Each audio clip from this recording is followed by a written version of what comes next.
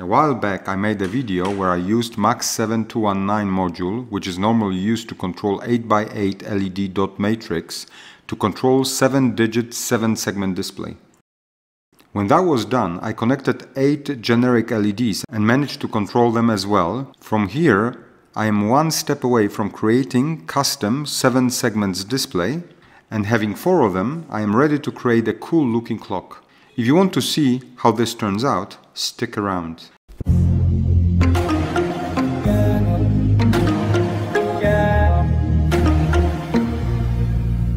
For this project I found a different type of Max7219 module. It is great as you can plug it in on a custom PCB that I designed for this project. When you look at the PCB design, it may seem super complicated, but it's really not. Here you can see the slot created to plug in Max7219 display. Arduino would be plugged in here. You also have holes to solder in 30 LEDs. That would make 4 7-segment digits and 2 dots making a colon. The 4 digits display I am trying to create is nothing more than 7x4 LED matrix, where cathodes of 7 LEDs of the single digit are making a row and are connected together, and anodes of the 4 LEDs of a single segment type are making a column and are also connected together. You may ask why I label the first column as column 2. In a situation where you control a 4-digit display with Max7219, the first column is reserved for controlling decimal points. You do not have them here, but I would use column 1 to control 2 LEDs that will make a column separating hours from minutes. So here you see how those 2 LEDs would fit into the larger picture. This is how this matrix translates into the PCB layout. Each row and column is connected to appropriate pin of the Max7219 module.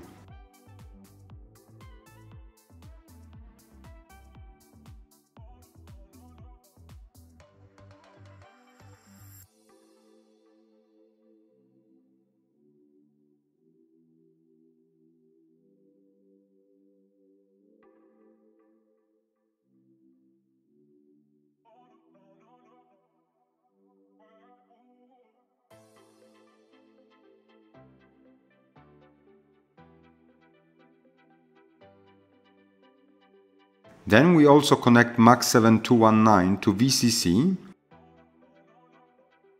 ground, data in pin goes to Arduino pin 11, load pin goes to Arduino pin 12, and clock goes to Arduino pin 13. Then we have several screw terminals, one to power the board from the 9-volt external power supply. It connects power supply to ground and VIN pin of Arduino. One to connect the D2 and D3 Arduino ports with interrupts. I am planning to use those pins to connect 2 push buttons through 2 pull-down resistors. In the next screw terminal I included connections for RTC modules, so 5 volts, ground, and A4 and A5 pins for I2C communication. Then we have another one that gives us 2 Arduino pins in case we want to include any other sensors like photoresistor, sound sensor, etc. I also provided additional 5-volt and ground connections in case they may be needed. With PCB design more or less ready, I have ordered it, and after a couple of weeks the package has arrived. Let's unbox it. The quality of the PCB is great. I just hope I did not make any obvious mistakes in the design phase. As you can see, it is quite complicated. To start, I need to solder male header pins onto the Max7219 module to be able to plug it in on my custom PCB board.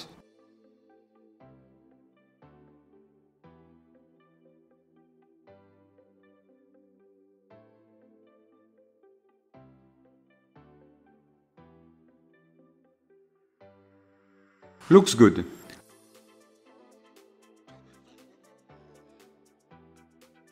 This will fit here onto the PCB, but we need some female header pins to create the socket for this module.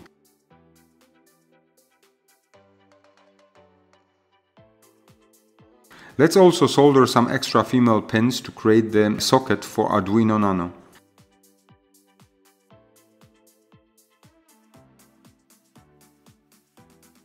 Now that it is done, let's turn PCB around and solder the LEDs that would lit individual segments. I found these wonderful wide angle LEDs which would work much better than your standard LEDs. I will solder just one digit first, as this would give me a good idea if there is any major flaws in my design. The last thing you want to do is solder all 30 LEDs only to find out that the PCB is flawed and does not work. Done! With LEDs in place, you can now plug in Max7219 module. Fits perfectly. And then, also, let's plug in Arduino Nano. Let's write the simple code to lit those 7 LEDs one by one. We need to declare LED control library first, and then declare LC object, which represents Max7219 module connected to digital pins 11, 12 and 13. We also need one variable to represent state of LEDs in the active digit. In setup function we configure the LC object by turning it on, configuring its brightness and turning all LEDs off to start with. In loop we set value of row bits variable in this way that only decimal point segment is lit, if applicable. Then we have the nested loop in which we output the value of row bits onto the LED display. And then we shift the bits by one, so in next iteration the segment A would be lit. With each iteration we lit consecutive segments, so B, C, D, etc. With the next execution of loop function, the whole process starts again. And here's the moment I'm always dreading. I'm powering the Arduino. Will it work? Shoot, it does not. The LEDs do not light up one by one, and if I touch the pins of Max7219, all of them lit at once, which is not the desired behavior. It took me a while to figure out what was wrong. I checked all the connections and they seemed fine, and then I had a revelation. Since the Max7219 is plugged on the other side of the PCB, then that means I'm working with a mirror image of the pinout layout, and because of this I created the connections to data out pin and not to the data in pin. So this is bad news, as this setup as is would not work. The good news is that it is possible to fix it.